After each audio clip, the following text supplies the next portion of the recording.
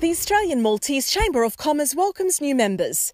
For more details, visit their website amcc.org.au.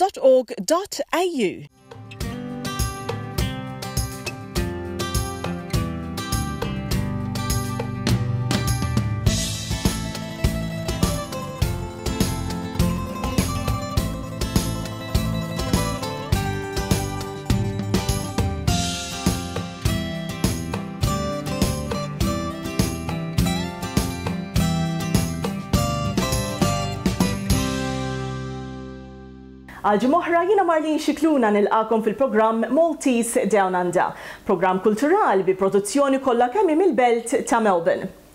Fil-programm illum ser niltaqgħu ma' artista Awstraljan ta' nisel Malti li jagħmel isem fix-xena tal-ispettaklu fl-Awstralja. Ser mmorru wkoll fil-kċina ta' żewġ kontestanti fit-tielet staġun tal-programm televiżiv My Kitchen Rules. Naddu għal-ewwel taqsima tal-programm tagħna llum fejn ser niltaqgħu ma' Paul Capsis, artista Awstraljan li jagħmel mhux biss isem fid-dinja tal-ispettaklu fl-Awstralja u anke pajjiżi oħra, iżda wkoll rebbieħ ta' numru ta' onuri b'mod partikolari il-Helpman Award, premju li jingħata lill-aqwa produzzjonijiet teatrali u atturi fl-Awstralja. Some might think that with a surname like Capsis, there is no Maltese connection at all, but there is definitely a very strong Maltese connection. Do you want to tell our viewers why? Well, my father is Greek, but my mother is Maltese. And I was raised by my darling Nana, Angela, in Surrey Hills. So I grew up listening to Maltese my whole life, and Maltese culture, music, everything. And then as a very young child, I was completely and utterly obsessed with the island of Malta. And all I wanted to know about when I was a kid was Malta, Malta, Malta. Għajdli xi ħaġa nanna bil-Malti. And he speaks Maltese very well.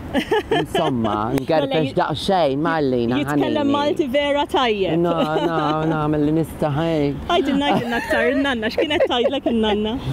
So in Nana, she used to just tell me about her life in Malta, when she was a child herself, growing up in the Depression, il-gwerra, and all the experiences of Malta, and about Nanno. And then I was obsessed with knowing where in Malta they were from, where was she born, where was my mother born. My mother was born in Gżira, and Nanna's from Nashar, and Nannu's from Rabat, Il-Gudja. Anyway, I miss my grandmother very much because she passed away in 2007. So, and I've noticed in the suburb of Surrey Hills, where I grew up, a lot of Maltese are no longer there. A lot of them have died, and a lot moved out in the late 70s, early 80s. So I miss all that. I miss Maltese culture. Talking about your Nana Angela, she actually was the subject of one of your shows, Angela's Kitchen. Tell us more about that. Well, it was my first time as a performer delving into my personal life. Up until that point, I'd always performed as other famous people, dead famous singers and actresses and stuff like that. But it was the first time that I told my story. So I came out as Maltese. I think the Australian public thought I was some exotic thing, you know. And then of course I told them. Well, you're still exotic being Maltese. I know, right? But described my life with my grandmother growing up in Malta, in Surrey Hills. And I was encouraged to write it by the great Australian director Julian Merrick, who is a colleague of mine from a very long time ago, and he met my grandmother. Yeah, and I couldn't imagine doing it because I was so close to my nana that I couldn't even contemplate the idea of speaking about her without getting emotional. And so about a year or so later, I got back in touch and I said, you know, I would like to do something to honor my grandmother's spirit, because she was an extremely special person to me and a great person in life. She was the most generous, unconditionally loving grandmother you could ever wish to have. And I know that a lot of Maltese people have had that with their nannas and nannos and their mothers and fathers. So that was the interesting thing. When I did the play, what was really surprising was how people connected to it, and not just Maltese people. I mean, for me, the great pride was the connection to the Maltese community in Australia, because we toured it everywhere we went.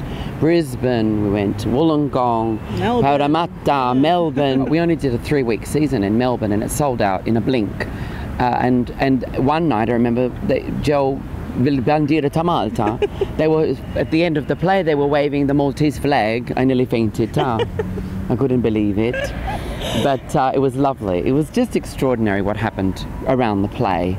People brought their whole family. Tell us more about your beginnings, Paul. How did you happen to fall in this industry? I mean, you're renowned for one-man shows. You're renowned as a cabaret artist, as an actor, as a singer. How did you fall into this? Gosh, I started out 33 years ago, something like that now. Absolute and utter persistence. I just had a desire to do it. I never thought I'd ever get anywhere, because from everywhere I looked around me at the time, I didn't see anyone like me on our television or on our screens. There were some people who I admired and who influenced me, but I started really at the very bottom of, you can imagine, of as a performer. I started in community theatre, amateur musical society shows, and eventually, you know, fringe, and then it wasn't really until I started doing my own cabaret work that's when things started to change. And I started in the theatre, and then a long circle, I ended up back in the theatre.